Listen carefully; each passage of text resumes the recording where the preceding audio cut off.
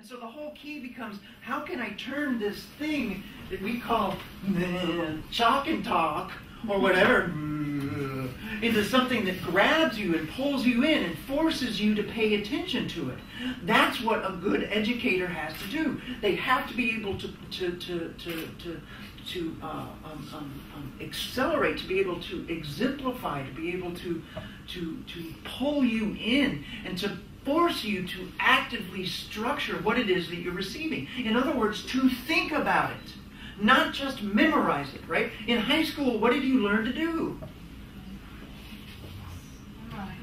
Memorize. That's not learning, okay? Learning is something different, and that's Dewey's fourth category. Education is not memorization. It has never been memorization. If it was, it would just be custom. Memorization is done. When you get to college, you are not memorizing. When you get to college, you are engaged in the process of continual growth. And that's Dewey's fourth category. You're not learning by memorizing. You are learning by doing. You are learning by engaging in the process. And that's what a bad teacher doesn't do. A bad teacher stands up and goes, 1, blah, 2, blah, 3, blah. Any questions? A good teacher goes, 1, blah. Is this true? Do you agree with this? Does this matter to you? Does this match with your experience? If you believe this, what are the consequences of this? What about the counter argument to this position? Think critically about it. Think speculatively about it. Think about how this matches up with other parts of your experience. Think about it in terms of your college experience as a whole. Here's a stupid question for you. How many people are taking a sociology class? How many people are taking an education class or half? How many people are taking psychology? Which one is right? It's a stupid question, isn't it? Why? Why? Why is it a dumb question? You laughed. Because they're all right. They're just different perspectives. They're different ways of looking at the world. And that's what you're doing when you are getting a college education, is that you are cultivating the ability to look at the world from different perspectives. And that's what a good teacher does, is they help you do that. But it's a very personal experience. It's something that you have to throw out. It's something, it takes a risk. And it takes certain talents and it takes certain commitments. First and foremost, you've got to put passion into this. You've got to care about it. I don't care if you're teaching second grade mathematics or if you're teaching philosophy in college.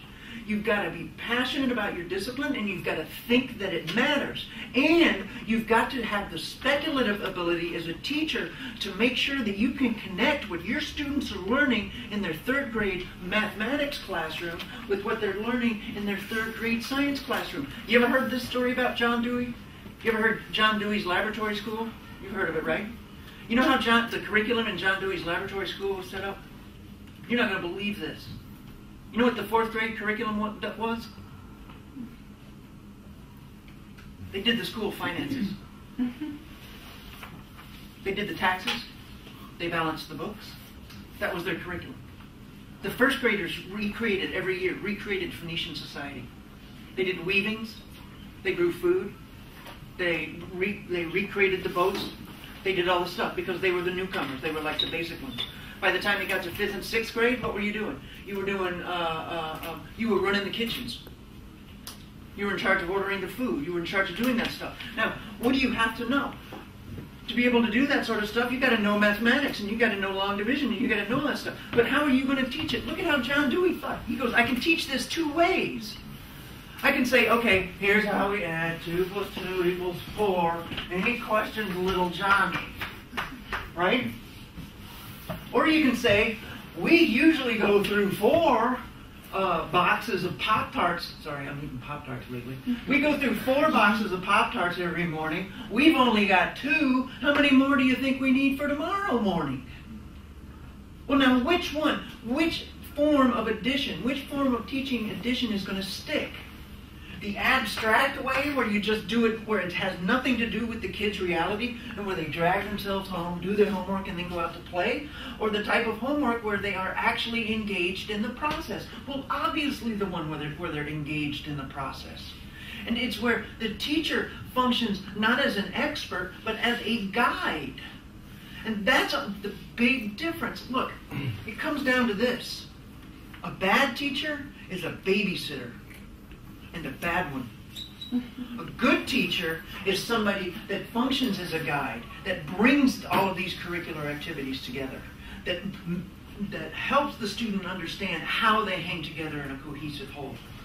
The great teacher, now I'm not saying I'm a great teacher, but the great teacher is someone that takes it to the next level. And the great teacher is somebody that takes their obligations as a professional seriously.